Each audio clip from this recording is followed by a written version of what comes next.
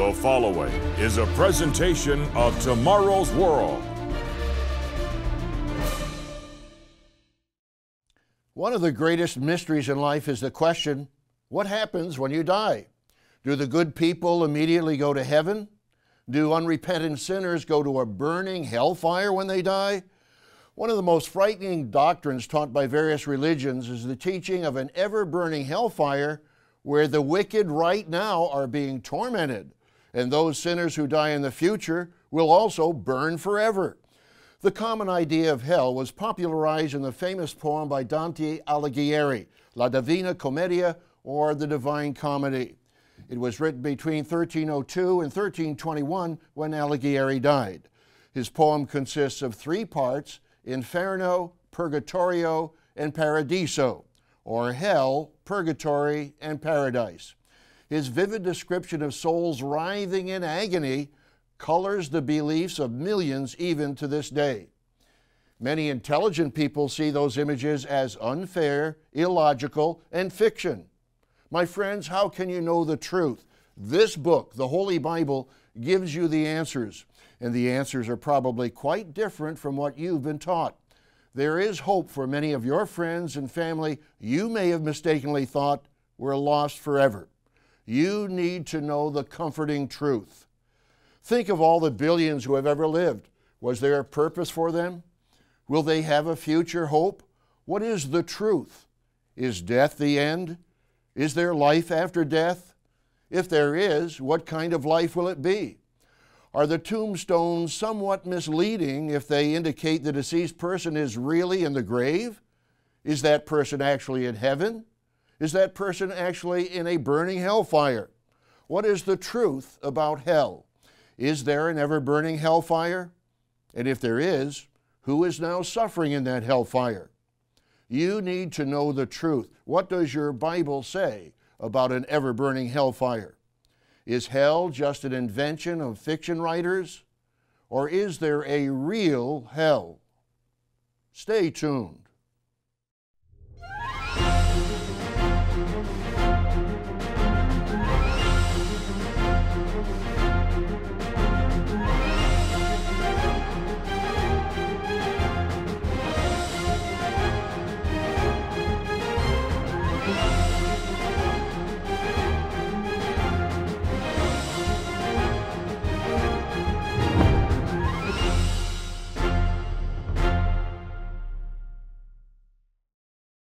Warm greetings to all our friends around the world. Many non-religious people believe that life ends at death. On the other hand, many religious people believe that when the body dies, the soul goes to heaven or hell. Still others look to the resurrection as their only hope. Some die tragic deaths from hurricanes, tornadoes, tsunamis, or earthquakes. Many die of the major diseases or health problems of our day. Others die in war or from oppressive dictatorships. Thousands die in auto accidents or in other kinds of mishaps. Some live to a good old age and die in peace. Will all of these individuals live again? Are all the good people who died in heaven? Are all the bad people in hell? Is there an ever-burning hell that is tormenting billions of sinners right now? My friends, you need to know the truth. What happens when you die? What does your Bible say? As a minister officiating at funerals over the years, I've observed those widows, widowers, and other surviving family members comforted by the truth of the Bible. They know their Bible enough to trust in the promised resurrection from the dead. On the other hand, I've seen the mental anguish of those who thought one of their unsaved relatives was now suffering the torments of hell. How sad that such anguish based on false information is totally unnecessary. What do most people believe about life after death? According to the Pew Research Center's 2014 Religious Landscape Study, 72% of Americans believe in the existence of heaven as a place where people who have led good lives are eternally rewarded. About 58% believe in hell as a place where people who have led bad lives and die without being sorry are eternally punished. Those numbers have not changed much since Pew's 2007 survey, in which 74% expressed belief in heaven and 59% in hell. However, among religious nones, N-O-N-E-S, those who say their religion is nothing in particular, along with atheists and agnostics, just 37% believe in heaven and only 27% in hell. My friends, you need to know what your Bible reveals about life after death. After all, millions of people around the world die every year. According to the CIA World Factbook, about 108 people around the world died per minute in 2015, or 1.8 deaths every second. That works out to more than 56 million deaths in 2015, about 7.8 for every 1,000 people. More than 2.5 million people died in the United States. 10.3 million died in China, the world's most populous nation. The Ukraine, part of the former Soviet Union, saw a death rate above 14 per 1,000, as did the tiny African nation of Lesotho. Tiny Kuwait on the Arabian Peninsula had only a death rate of just 2.18 per 1,000. What happened to all these millions of people who died? Did they continue to live in another world? Is death the end? Is there life after death? When someone dies, does he or she immediately go to heaven or hell? Or are all the dead waiting in their graves for the resurrection? On today's program, we'll answer those questions, and we'll be offering you an inspiring free booklet titled, Is This the Only Day of Salvation? This booklet reveals from the Bible the inspiring hope we have beyond death. It explains the resurrection from the dead and the amazing white throne judgment described in Revelation 20. Relatively few professing Christians understand the inspiring truth of the white throne judgment. You need to understand. This free booklet will give you comfort and encouragement from your own Bible, and it'll give you hope for the future. You need this inspiring booklet. You need the truth about hell and what happens when you die. Just request the booklet on the only day of salvation. You can order this free booklet on our website at tomorrowsworld.org, or you can call the number on the screen. Just ask for the booklet on salvation. As we've seen, about 58% of Americans believe in hell as a place where people who have led bad lives and die without being sorry are eternally punished. But what really is hell? The word hell in your Bible actually has three different meanings. From the biblical perspective, it's three different places or conditions. First, Sheol in the Hebrew, or Hades in the Greek, means pit or grave. Second, Gehenna means the valley of Hinnom. Symbolically, it refers to fiery judgment. And thirdly, Tartarus, which signifies the confining of fallen angels. So you see, to use the word hell for all three meanings does not accurately communicate the truth of the Bible. You need to ask, what particular hell are you talking about? We'll discuss the truth about biblical hell in the next part of our program. But first, I'd like to offer you our free eye-opening booklet, Is This the Only Day of Salvation? This booklet will give you a real understanding of hell and the afterlife. Without realizing it, millions of professing Christians believe in a God who is unfair.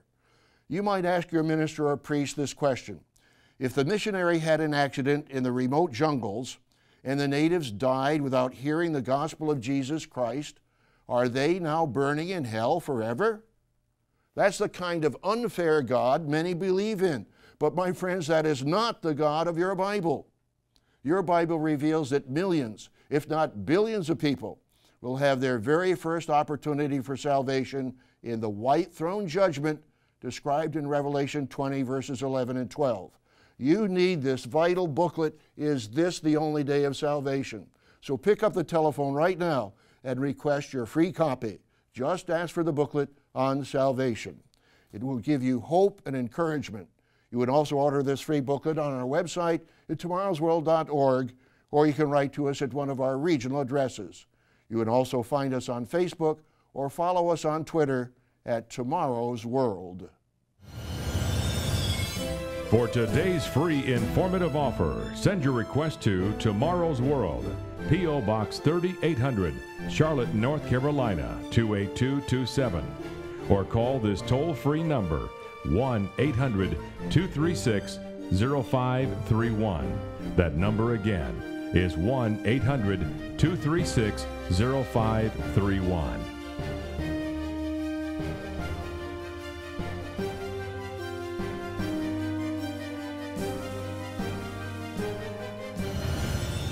With this offer, you will also receive your free subscription to Tomorrow's World magazine, full of timely articles and unique insights on today's important issues. Tomorrow's World magazine keeps you up to date with world trends, Bible prophecy, and the very meaning of life itself. Tomorrow's World. Call now. On today's program, we're discussing the question, is there a real hell? There are many different ideas, concepts, and doctrines about hell. The Merriam-Webster Dictionary gives this secondary definition, quote, a place or state of misery, torment, or wickedness. War is hell, a quote by W.T. Sherman, end of quote. Billions of people around the world experience their own hell from the consequence of their sins. As it tells us here in Galatians 6, verse 7, do not be deceived. God is not mocked, for whatever a man sows, that he will also reap. For he who sows to his flesh will of the flesh reap corruption, but he who sows to the Spirit will of the Spirit reap everlasting life. Many religions do not believe in eternal death. They believe that sinners will have eternal life in an ever-burning hellfire. What is the truth? Is there a real hell? What does your Bible reveal? In the King James translation of the Bible, the Hebrew word often translated hell is Sheol, which simply means pit or grave. It does not mean a place of ever-burning fire. The New International Version of the Bible translates the Hebrew word Sheol as grave and never translates Sheol as hell. So if we ask the question, who is burning in hell? If we mean Sheol, the pit or the grave, the answer is no one. In the New Testament, there are 3 Greek words translated hell, and each has a different meaning. They are Hades, Gehenna, and Tartarus. The Greek word Hades also means grave or pit, as does the Hebrew word Sheol. It does not mean a place of fire. So when someone says the word hell, it could simply mean, based on the Bible, the grave, not an ever-burning fire. In fact, both the New King James Version and the NIV, as well as other more up-to-date translations, often leave the Greek word Hades untranslated. Be sure to underline those words in your Bible as you study this subject. Listen, the word Gehenna refers to the fire that will destroy the soul. That's what Jesus said in Matthew 10, verse 28. Matthew 10 and verse 28. And do not fear those who kill the body, but cannot kill the soul, but rather fear him who is able to destroy both soul and body in hell, or Gehenna fire. Young's literal translation states it this way, but fear rather him who is able both soul and body to destroy in Gehenna. My friends, let's understand. Jesus states that the soul and body will be destroyed in Gehenna fire. Do you believe him?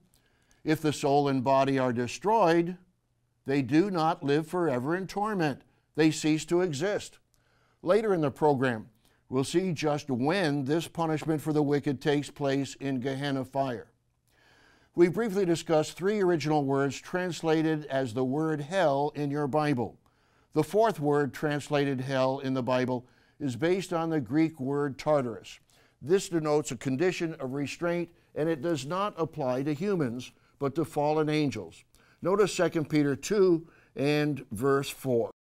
God did not spare the angels who sinned, but cast them down to hell and delivered them into chains of darkness to be reserved for judgment. Here is the explanation given in an expository dictionary of biblical words by W.E. Vine. Quote, the verb tartaro, translated cast down to hell in 2 Peter 2 verse 4, signifies to consign to Tartarus, which is neither Sheol, nor Hades, nor hell, but the place where those angels whose special sin is referred to in that passage are confined to be reserved under judgment. The region is described as pits of darkness in the Revised Version. This particular hell, Tartarus in the Greek, is reserved for the angels who sinned, Satan and his demons. But what will be the judgment for those human beings who never converted to Christianity? We'll answer that question in the next part of our program. But first, I'd like to offer you this astounding free booklet that will give hope when hope may have been lost. It's titled, Is This the Only Day of Salvation? Are your lost relatives right now burning in hell? This booklet will give you a surprising answer from your Bible. You need the biblical truth about hell and the afterlife. So be sure to request your free copy. Call now. Today's offer is yours absolutely free. No cost, no obligation. Visit us online at tomorrowsworld.org. Find us on Facebook, watch us on YouTube, and follow us on Twitter. God has a wonderful plan of salvation. He's giving human beings the opportunity to learn right from wrong, truth from error, and life from death. Will many of those who died from the actions of a sinful life have opportunity to learn from those lessons? Yes, they will, in the white throne judgment described in Revelation 20, verses 11 and 12 in your Bible. My friends, it's God's purpose to give everyone who has ever lived a genuine, fair opportunity to be a part of His divine family for all eternity. He's made that purpose plain in 2 Peter 3, verse 9. The Lord is not slack concerning His promise, as some count slackness, but is long-suffering toward us, not willing that any should perish, but that all should come to repentance. My friends, let's understand. There are three general resurrections. The first general resurrection from the dead is to immortal life at the return of Jesus Christ. The second general resurrection from the dead is to physical life in the white throne judgment. This second resurrection is a resurrection to judgment. That's when billions of so-called unsaved humans will face judgment. As it states in Hebrews 9, verse 27, it is appointed for men to die once, but after this, the judgment. When does this white throne judgment take place? Turn in your Bible to Revelation, the 20th chapter. Here we see that faithful Christians will live and reign with Christ for 1,000 years. Let's read that inspiring section in Revelation 20, verse 5. This is the first resurrection. Blessed and holy is he who has part in the first resurrection. Over such the second death has no power, but they shall be priests of God and of Christ, and shall reign with Him 1,000 years. Now, if there's a first resurrection, there must be a second resurrection. That's what it tells us in Revelation 20, verse 5. But the rest of the dead did not live again until the 1,000 years were finished. My friends, it could include your friends or relatives whom you thought were lost forever. Just think, what will happen to all those billions of people who will not be in the first resurrection? Consider the history of the world. In the past 6,000 years, billions of people from countries all over the world have lived and died. The vast majority have never even heard the name of the Messiah, Jesus Christ. The Apostle Peter plainly stated in Acts 4, verse 12, "Nor is there salvation in any other, for there is no other name under heaven given among men by which we must be saved." So what will happen to the billions of people who never heard His name? What kind of judgment will these billions of people face in the second general resurrection? Our free booklet, Is This the Only Day of Salvation?, will give you more detail than we have time for on this program. Be sure to request your inspiring free copy. If you have your Bible, turn to one of the most inspiring, amazing, and encouraging truths of your Bible, Revelation 20, verse 11. Then I saw a great white throne and Him who sat on it, from whose face the earth and the heaven fled away, and there was found no place for them. And I saw the dead, small and great, standing before God. This is the resurrection and judgment. And books, in the Greek, Biblia, meaning the books of the Bible, were opened, and another book was opened, which is the book of life. And the dead were judged according to their works by the things which were written in the books. Yes, billions of people will have their first opportunity for salvation to be saved from eternal death. The book of life will be open to them during a lifetime of this judgment period. Who will be in that white throne judgment? Perhaps many of your friends and relatives will have a wonderful opportunity to repent of their sins and be a part of God's family for all eternity. Who else will be in that judgment? Jesus mentioned several who will be given gracious consideration in the judgment. This may be very surprising to you.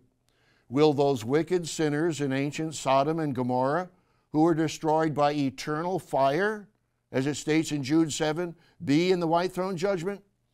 Notice in passing that the eternal fire that destroyed Sodom and Gomorrah is not burning today. Jesus stated this in Matthew 10 and verse 15. Assuredly I say to you, it will be more tolerable for the land of Sodom and Gomorrah in the day of judgment than for that city. My friends, thank God that His plan of salvation is so much more fair and loving than the unfair depictions of billions tormented in a fiery hell because they never even had a chance to hear the name of Jesus Christ. However, at the end of that judgment period, those who refuse to obey God, those who have sealed their character as evil, will be thrown into the lake of fire. What will happen to them? We'll answer that question in the conclusion of our program. But first, I want to give you another opportunity to request our amazing free booklet, Is This the Only Day of Salvation? The surprising truth of your Bible gives hope for the masses of humanity who never had a chance for salvation. This free booklet will give you the biblical references about the white throne judgment, future salvation, the resurrections, and the truth about hell.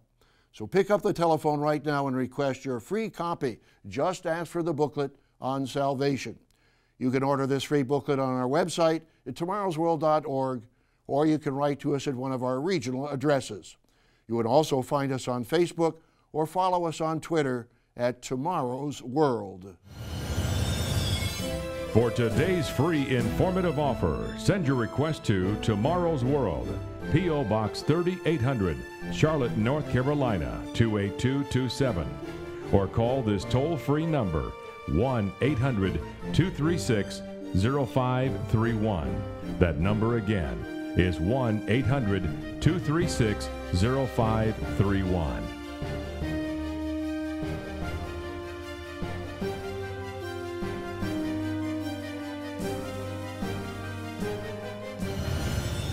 With this offer, you will also receive your free subscription to Tomorrow's World magazine, full of timely articles and unique insights on today's important issues.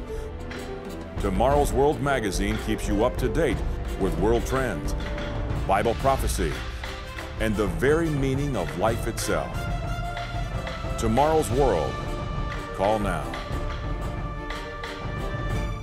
On today's program, we've seen that the Bible contains 4 different words with different meanings that are translated into the English word hell. Only one of them refers to fiery judgment. So what will happen to those who reject God's grace and salvation? God will destroy the incorrigibly wicked in the lake of fire. As we saw earlier, there are 3 general resurrections from the dead. The first general resurrection from the dead is to immortal life. The second general resurrection from the dead is to physical life. This physical resurrection, the second resurrection, is a resurrection to judgment. That's when billions of so-called unsaved humans will face judgment. The third general resurrection is to eternal punishment, total destruction and eternal death in the lake of fire. God is just. He states in Hebrews 10 and verse 30, "Vengeance is mine, I will repay, says the Lord." The wicked will be tormented as they stand before the lake of fire. Then all the wicked will be cast into the lake of fire and burned up, as it tells us in Revelation 21 verse 8. They will live no longer. This is the second death from which there is no resurrection, as it tells us in Romans 6, verse 23. For the wages of sin is death, that's eternal death, but the gift of God is eternal life in Christ Jesus our Lord. Yes, my friends, there is a real hellfire that will encompass the earth, as it tells us in 2 Peter 3 and verse 10. That will take place at the end of the white throne judgment and will totally destroy forever the incorrigibly wicked in the second death from which there is no resurrection. But the good news is, no one right now is burning in the mythical hellfire envisioned by pagans and false religions. Let's understand. The incorrigibly wicked will face fiery judgment in the future lake of fire. My friends, we all must take warning. You will not want to go into the lake of fire. If you strongly desire to change your life, if you want to repent of your sins and be baptized according to Acts 2, verse 38, we have representatives in many regions around the world. Just contact the nearest regional office listed in Tomorrow's World magazine or contact us at tomorrowsworld.org. The Apostle Peter gave us encouragement and a warning. 2 Peter 3, verse 11. Therefore, since all these things will be dissolved, what manner of persons ought you to be in holy conduct and godliness, looking for and hastening the coming of the day of God, because of which the heavens will be dissolved, being on fire, and the elements will melt with fervent heat. Nevertheless, we, according to his promise, look for new heavens and a new earth in which righteousness dwells. My friends, thank God that he is just and fair. As we saw earlier in the program, even the wicked sinners of ancient Sodom and Gomorrah will have an opportunity for salvation in the white throne judgment. You need to study your own Bible for encouragement and truth concerning hell, salvation, and the hope of the resurrection. There is hope for family and friends whom you thought may be lost, and there is hope for billions of people who never heard the true gospel and the name of the Messiah, Jesus Christ. Be sure to request your free copy of this amazing booklet, Is This the Only Day of Salvation? You'll find wonderful hope and encouragement from your own Bible. We invite you to join us every week on Tomorrow's World or watch us online at any time. In the challenging and stressful times in which we live, you need the solid guidance that comes from your Bible. Gerald Weston, Wallace Smith, and I will continue to share with you the teachings of Jesus Christ, the good news of the coming kingdom of God, and the exciting end-time prophecies and their meaning. So be sure to join us again next week right here at this same time. To view the Tomorrow's World telecast or request today's free offer, visit us online at tomorrowsworld.org. Remember to find us on Facebook and be sure to follow us on Twitter.